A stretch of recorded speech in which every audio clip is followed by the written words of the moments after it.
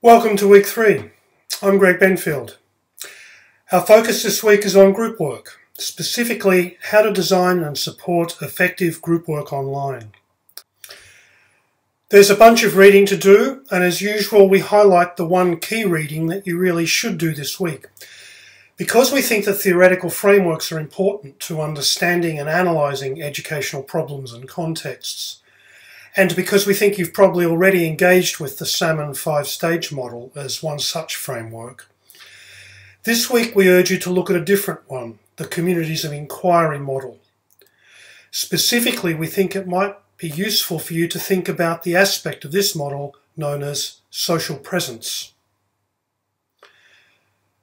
That said, we're pointing you to a number of easily digestible practical resources this week, and I'd urge you to do more than just the minimum reading, because this is a very complex topic and a week is a short time to explore it.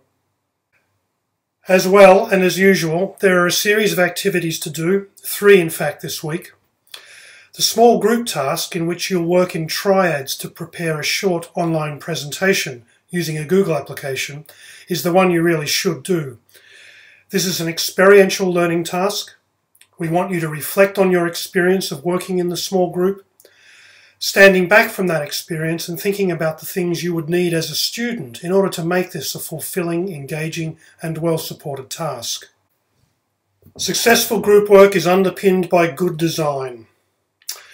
Well-formulated, challenging tasks for students to do, clarity about why group work is important for the task, and how the task itself relates to the learning outcomes of the course, clearly specified outputs, realistic timelines, effective group size and composition for the task. We hope that you'll consider aspects of design in your small group task. As well as the benefits, there are a great many difficulties in facilitating good cooperative learning. The list on this slide is an example of some of them. I've worked on many very successful instances of online group work. In one example, it goes back in 10 years now. Every semester we would have several hundred first-year business students working on what we called the virtual task, in which randomly allocated groups of 5 or 6 students would work together to research and present their findings on a topic without ever meeting face-to-face. Years of running this task and many hundreds of students later, no groups failed to complete it. Only one module leader was ever needed to support it, and students consistently reported satisfaction with it. One of the key design principles we used was explicitness about all aspects of the task.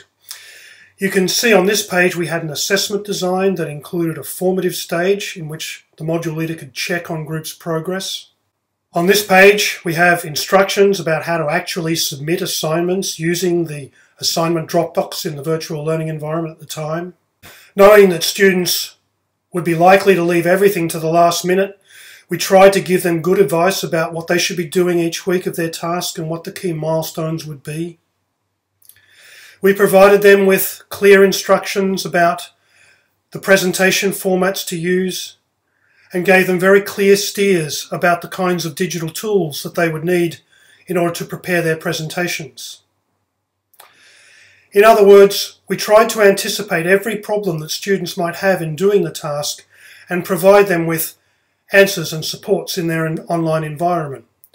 Other readings that you might find very useful are 2 resources on peer learning or peer review. One thing that online learning makes pretty easy is displaying student work to other students. Because peer review is such a powerful learning technique, group activities designed around peer review are well worth considering in your own teaching. This resource gives you some good practice guidelines and a theoretical framework to use in designing this kind of activity. The research is pretty clear that where a significant problem with group work exists, it's usually around group assessment. We're going to focus in a bit more detail on group assessment in week 5. In the meantime, there's a useful leaflet about group work assessment that I would recommend to you in the readings for this week. We can't just put off thinking about assessment of group work until week 5, because assessment of group work is integral to the design of good tasks. No matter how good the design, group work needs to be supported.